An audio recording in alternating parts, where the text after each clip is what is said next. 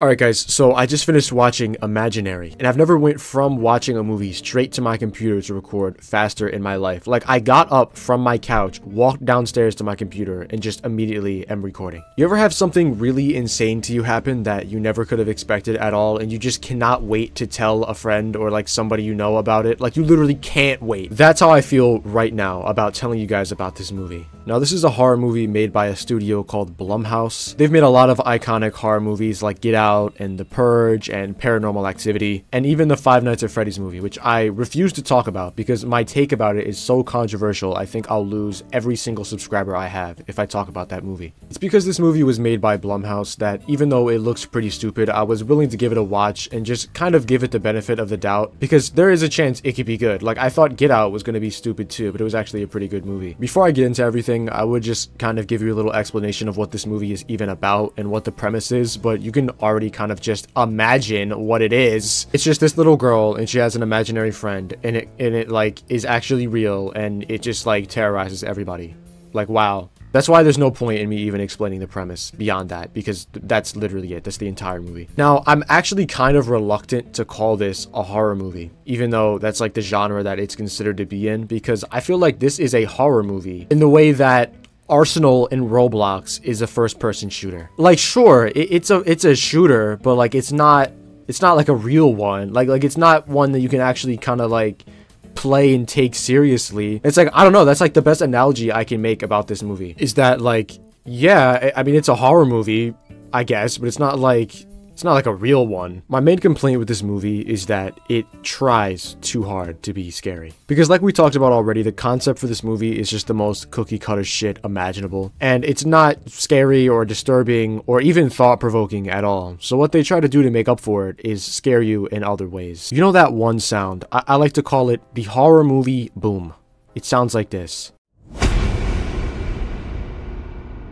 Yeah, that sound. I know you've heard it before. What this movie does like 10 times throughout the entire thing to try to scare you is make everything slow down and just make the background music go away and make all the characters be really quiet and have them slowly peer over to look at something and then play this sound loud as fuck. Notice I didn't include make something scary happen. No, they just walk or look and the music goes really quiet and then they just play this sound like loud as fuck into your ear. Not even for things that are scary, just for normal stuff. Like walking down a hallway and then one of the doors are open and there's just like a girl in her bedroom. It'll just fucking play the sound. Alice?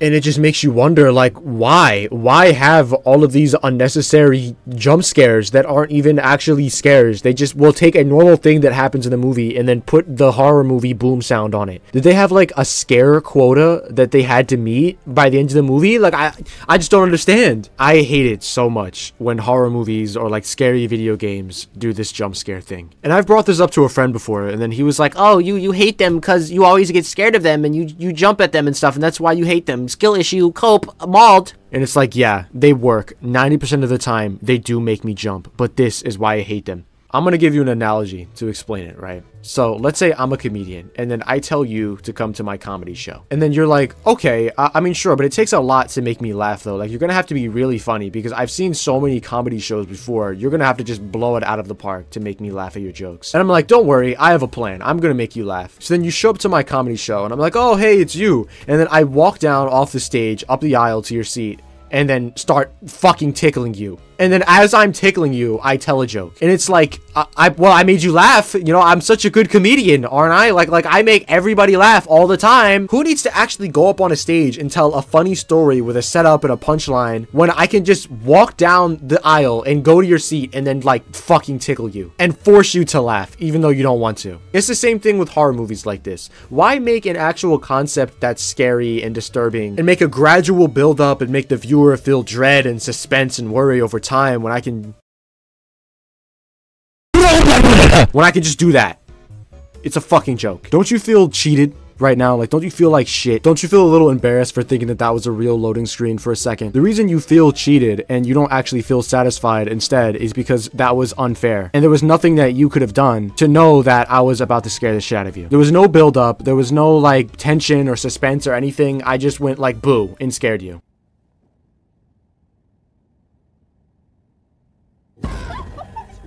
Like, look at this. You can literally just see the jump scare in the audio track of the movie. Is this the meta? Is this just like the new strategy for this now? Just have everything go as normal, then a moment of silence, and then a loud noise. Rah, boo, scary. Give my movie a good review now, please. I could just end it right here and say the movie sucks, but I do want to talk about the plot a little bit because I'm a complete expert on it. And the reason I'm an expert is because this movie has more exposition in it than any movie I've ever seen in my entire life. Even more than Madam Web. Characters will just explain things for no reason. And the characters do this throughout all of the movie, but the most ridiculous example of it is at the very beginning of the movie and at the very end. Because the people writing this movie didn't really know how to set the stage and everything, so they just have this guy blurt out the entire situation and what they're doing.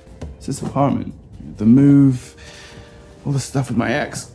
It's just too much stress. And then when Alice goes missing, who is the name of the little girl who has the imaginary friend, they just talk to this old lady who just conveniently knows everything about the universe apparently, and then she just tells them everything. But sometimes when the child is separated from her imaginary friend in an unnatural or sudden way, the trauma can cause the entity to hunger for the child's imagination. Imaginary friends thrive off of a child's creativity and imagination.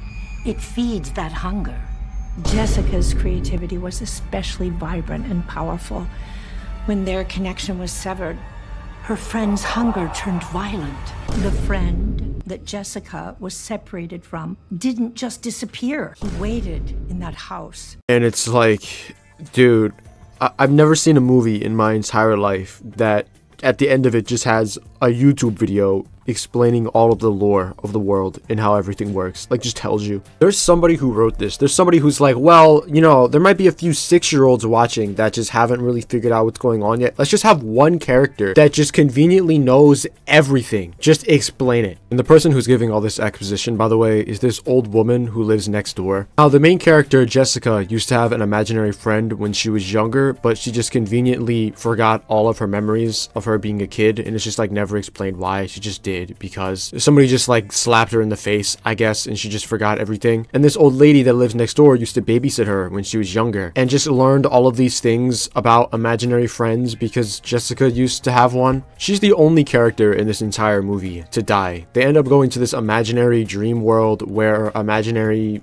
people are from, I guess, and in this world she gets killed by being dragged behind a door by this bear creature. She just dies behind a door, and there's not one drop of blood, there's no gore, there's nothing. She just dies. And I like how they thought, well, you know, somebody has to die in this movie, right, to show that this enemy is dangerous, but we can't have it be any of the main characters because we want all of them to live so that there can be a sequel. So, well, I guess we just have to kill this woman. There's this one moment towards the end of the movie where they need to do some type of ritual to enter that imaginary world that I was talking about. And there's a list of requirements you have to go through to be able to open up this portal to get there. And one of them is something that really hurts. So Jessica stabs the side of her hand with some scissors, but I guess it's not enough pain to open up the portal. So what she does on top of that is insult her stepdaughter and tells her that she's super entitled and like an asshole, basically. And then the portal opens up. So then as you're wondering to yourself and putting the pieces together in your brain, and you're like, wait, I thought it was supposed to be Jessica's pain. Why would the portal open if someone else was hurt? And the second you're about to piece it together and actually have a satisfying moment where you actually came to a realization about something in the movie, this old lady just explains it for you. It's like, oh, what happened here is that it actually hurt Jessica to say it to you, and that was the pain needed to open the portal. And it's just like, shut up, dude. Let me watch the movie. None of the other characters are any better. I think the thing that gets on my nerves the most about this movie is the little girl, Alice. She looks to be about,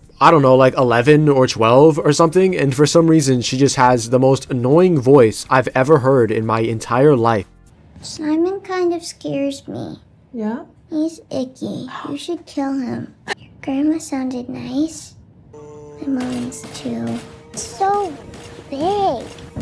Maybe Dad will let me get my multi-poo now. 16, 17, Hang in there, 18, Squidward. It's 19, all part of the 20. job. And then later, when I was learning more about this movie and watching some YouTube videos on it, I came across this interview with some of the actors, and in this interview, the girl doesn't even sound like that in real life at all. I think this is a fear for all mothers and moms.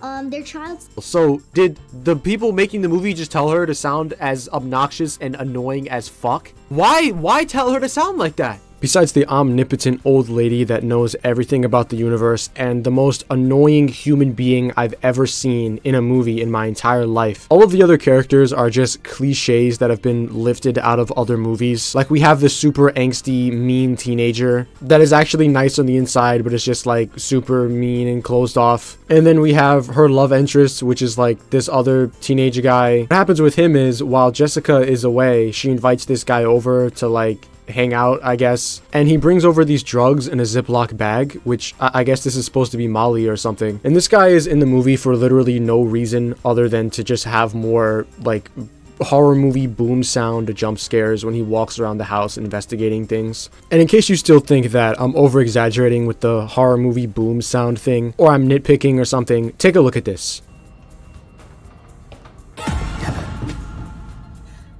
Taylor, please. Like, why? Why? She's just walking up the stairs. Why is this a jump scare? Why put this here? If they didn't put the sound there, then it wouldn't be scary. Did they finish this movie and then watch it back and realized that there wasn't any scary moments in the whole movie? So they just took select scenes and just added this there? Some of the only scary things in this entire movie are just jump scares of a woman walking down a hallway to a door that's already open that she can see is open as she walks up to it, but yet is still scared by it. And of another person walking upstairs that they're walking down even though they can see them approaching. I'm so off topic. Let me get back to talking about this guy. He doesn't even die or anything. He just comes over to her house and has this stupid scene where he leaves to go pee, and then as he's peeing, he sees Alice's bear under this blanket, and then it just like disappears in front of his face, and then there's a horror boom sound and it scares him. And then he leaves the bathroom without even flushing the toilet or washing his hands, and that's it.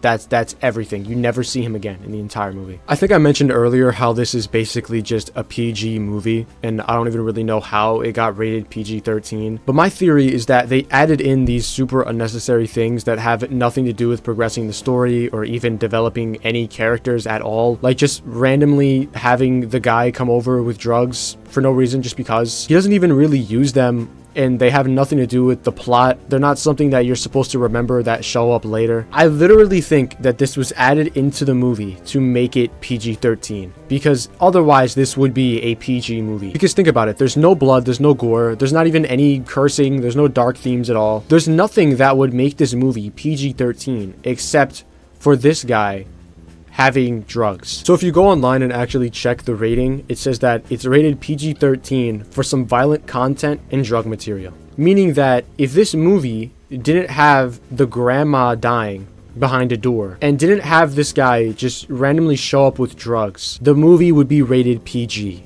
Isn't that insane? Now, let's talk about the actual antagonist of this movie. So, the little girl Alice has an imaginary friend that takes the form of this bear doll, but what it actually looks like is this. Yeah, it's what it looks like. It looks like this. So this is what this suit looks like on set, like outside of the movie. And yeah, this is like some shit you see on like Pinterest. You know, if you type in like FNAF like cosplay scary into Pinterest, and you're gonna just find stuff like this. I actually think that Five Nights at Freddy's death screens look better than this monster does in this movie, and that was a game that was created by one man back in like 2016 that FNAF 4 came out.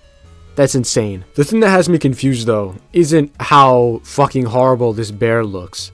I can understand that. What has me confused is that throughout the movie, it's not just this bear that's terrorizing everybody. Sometimes in shots in the background, you'll see this weird mystery man, like this silhouette guy that just watches the characters from the background, and they put him in the most noticeable places so you can't help but see him. But this guy is never addressed in the movie. Nobody ever notices him. He doesn't even have a name. He never attacks any of the characters. He never does anything really except stand in the background of certain shots. And it begs the question, who is this guy? What is he? Why is he here? Does he have something to do with the bear or with somebody's imagination, or does he haunt the house? I thought by the end of the movie they would explain or resolve who this dude was supposed to be, but as far as I know, they never did. Did they just go back in editing and just add this dude in the background of shots to make the movie more scary? That has to be it, because it's like he doesn't exist or anything. He's never addressed. It's like while filming, they were like, well, you know, the movie isn't really turning out to be that scary. You know, it's just a basic storyline that you would find in a Backyard Against episode, but it's all cool because we can just go in editing and just throw some monsters in there and in the background, and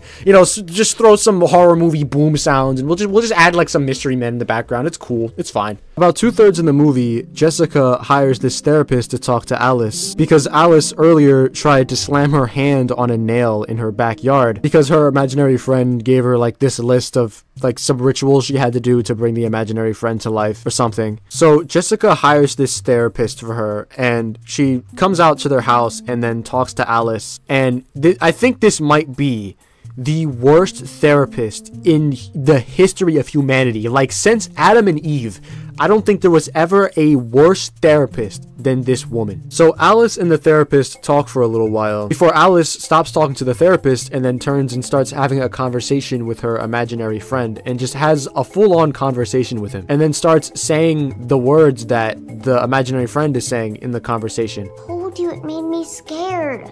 Chauncey need Alice be brave. Chauncey keep Alice safe.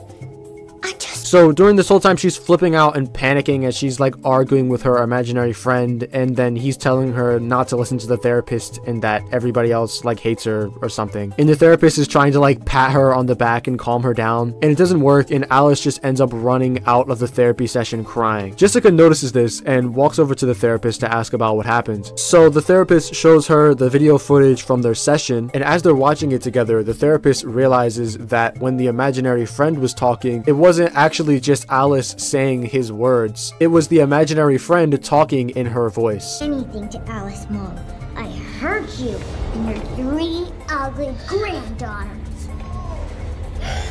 Because as you can see, she's still talking as her mouth is closed. So the therapist asks Jessica if Alice has been getting into ventriloquism lately. What? I need to ask. Has Sally's taken up any new hobbies lately? Ventriloquism.